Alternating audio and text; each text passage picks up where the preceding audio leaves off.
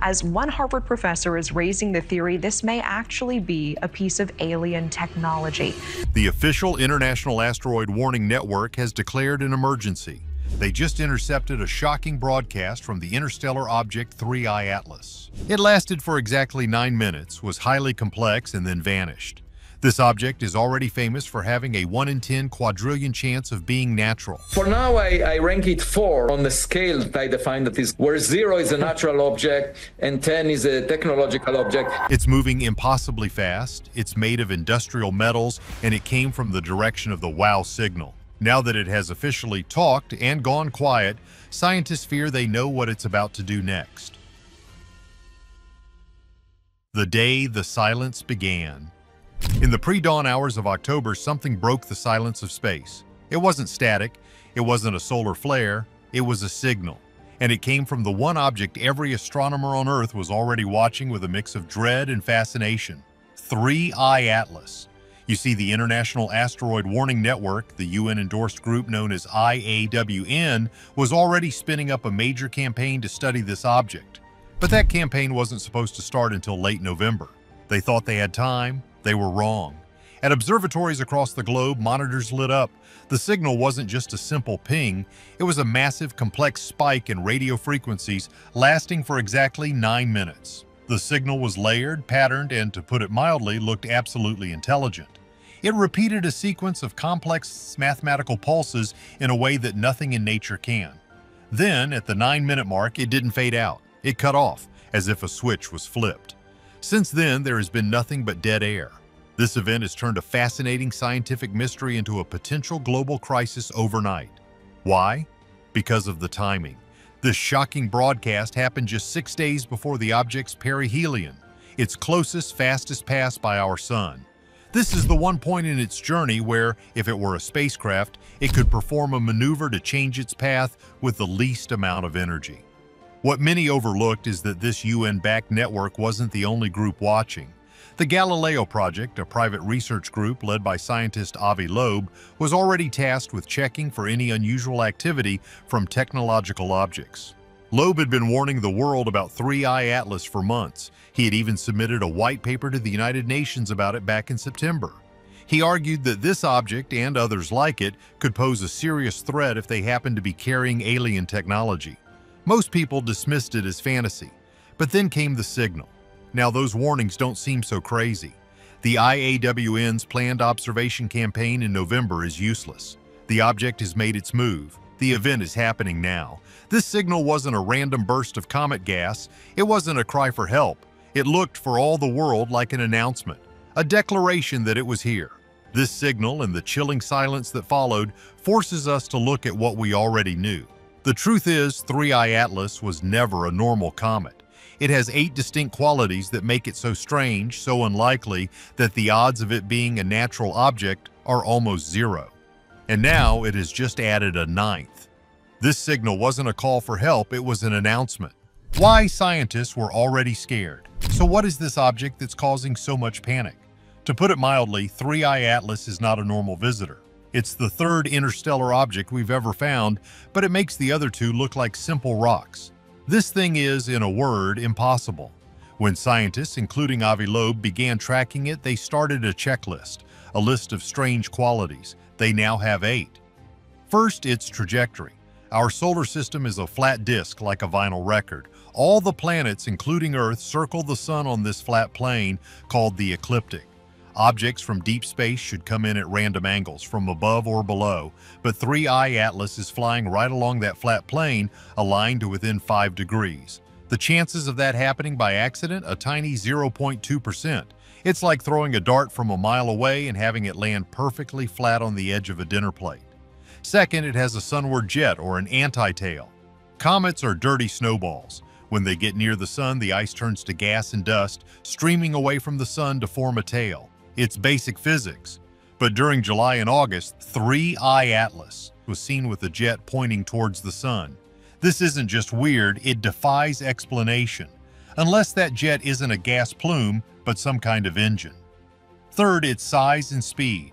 This object is a monster. It is about 1 million times more massive than Oumuamua, our first interstellar visitor. It's 1,000 times more massive than 2I/Borisov, the second one, and yet it's moving faster than both. The universe just doesn't seem to make objects this big and throw them this fast. The combined likelihood of its size and speed is less than 0.1%.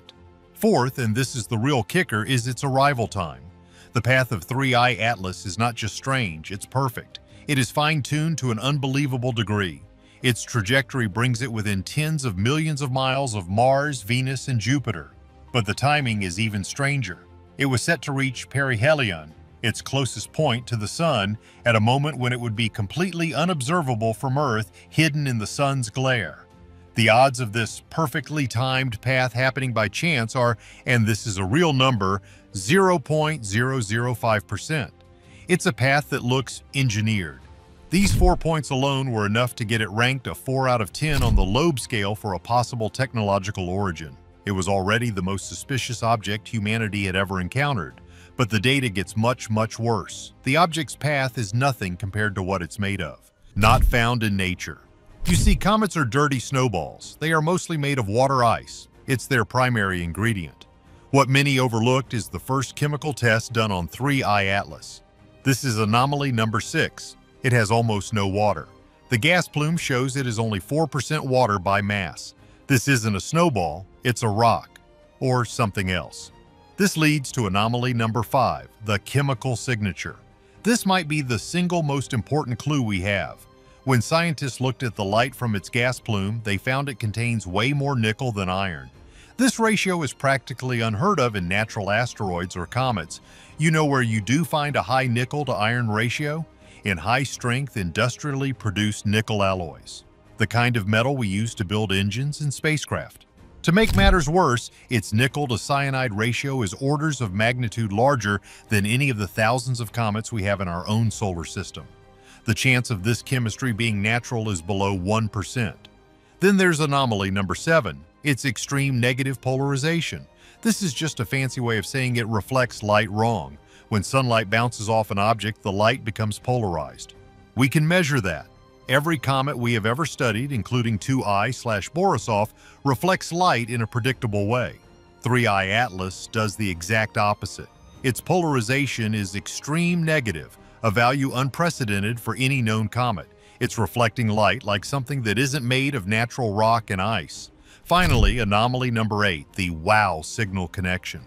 In 1977, a radio telescope picked up a powerful 72-second signal from deep space. It was so strong the astronomer wrote "wow" on the printout. It remains the most famous and most likely potential alien signal ever heard. 3I Atlas arrived from a direction that lines up perfectly with the origin point of the WOW signal within 9 degrees. The likelihood of that being a coincidence is just 0.6%. So let's add this up. We have an object that isn't a comet. It's on a perfect trajectory. It's made of what looks like industrial metal. It reflects light wrong. And it came from the exact spot of the most famous alien signal in history. The chance of all 8 of these things being natural? Less than 1 in 10 quadrillion. This is not a coincidence. This is not a comet. And now it has just sent us a signal. So what is this unnatural object doing? The coming danger. It is a chilling echo of Oumuamua, but this time the evidence is far more terrifying. A new object, designated 3I Atlas, is currently hurtling through our solar system. And it is not behaving like any comet or asteroid we have ever seen. The data, confirmed by the International Asteroid Warning Network, IAWN, and the Galileo project, shows not 1, not 2, but 8 distinct anomalies. Its trajectory, its acceleration, its very existence defy our models.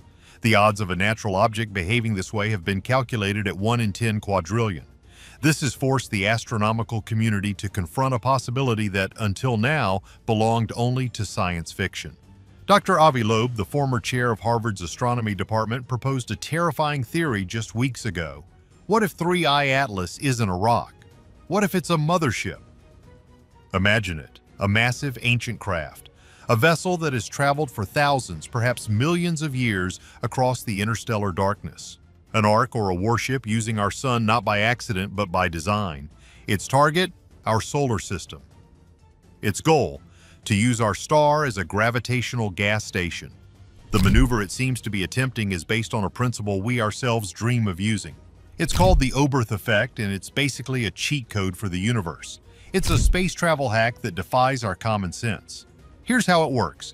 If you want to change your path or get a massive speed boost, you don't fire your engines out in deep space. The most efficient, the smartest time to fire your engines is when you are already moving at your absolute fastest.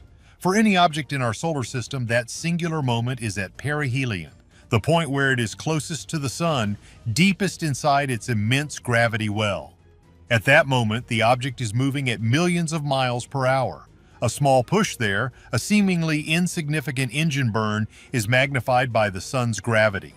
It results in a colossal change in its final speed and direction. It's the most energy-efficient way to travel, to brake, or to deploy a payload, and this is precisely what 3I Atlas appeared to be doing. But the plan, whatever it was, involved one more horrifying step. 6 days before this perfect slingshot moment, as the object was plunging toward the sun, it woke up. For 9 agonizing minutes, a complex intelligent signal blasted from the object. It wasn't radiation, it wasn't a natural pulse. It was structured. It was a broadcast. Was this a system check? A final diagnostic before the most critical maneuver of its million-year journey? Was it a status report, broadcasting back to a home we cannot even imagine? Or was it the broadcast authorizing the release of many probes? This is the theory that has scientists truly terrified. What if the plan was never to stay? What if the mothership was just a delivery vehicle? What if its sole purpose in using the Oberth effect was to get to the perfect spot to release smaller probes, using the sun's gravity to scatter them, to steer them with pinpoint accuracy toward the planets of our solar system? Planets like ours. And now, there is only silence. The broadcast is over. The 9-minute announcement is made. The object has passed its perihelion. Now it's just action. The silence is what's truly chilling. As we speak, the IAWN and the Galileo project are in a state of frantic, desperate observation. They are pointing every telescope they have, not at the object, but at the empty space where it should be. They are trying to see anything against the blinding glare of the sun. The object is on the other side, hidden from us. We are blind. We are waiting for it to emerge, and when it does, we will have our answer. The questions are agonizing. Will it have changed course? Has it used the Oberth burn to apply the brakes, to slow down and enter a stable orbit within our system? Will it be in pieces? This is the hopeful scenario that the object was just a comet after all, and the sun's tidal forces simply ripped it to shreds. That the signal was just the sound of ice and rock fracturing in a way we've never heard before. Or will it be less massive? This is the fear, that the object will emerge still on its interstellar path but lighter, that it has successfully released its payload, that the mothership has given birth, and that its children are now coasting silently toward their designated targets. Many people watching this are wondering, is this real? Could this all just be a mistake? A crazy theory from a single scientist? The thing is, every major observatory, from IAWN to the Galileo project, has confirmed the data. The 8 anomalies are real. The 1-in-10-quadrillion odds are real, and the 9-minute signal spike was real. We are not missing a key detail. This is not a misunderstanding. This is happening. The object, or what's left of it, will make its closest approach to Earth on December 19th, just in time for Christmas. The signal has stopped, but the object is still coming. Was this a greeting or a warning? Let us know your theory in the comments. Make sure to like this video and subscribe for critical updates on this story.